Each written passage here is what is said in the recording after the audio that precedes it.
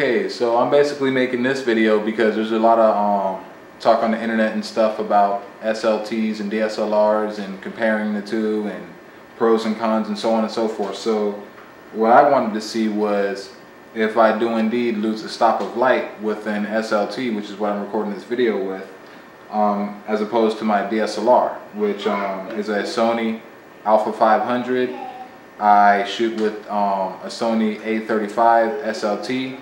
So those are the two cameras. The settings will be along with the photos as well as in the description.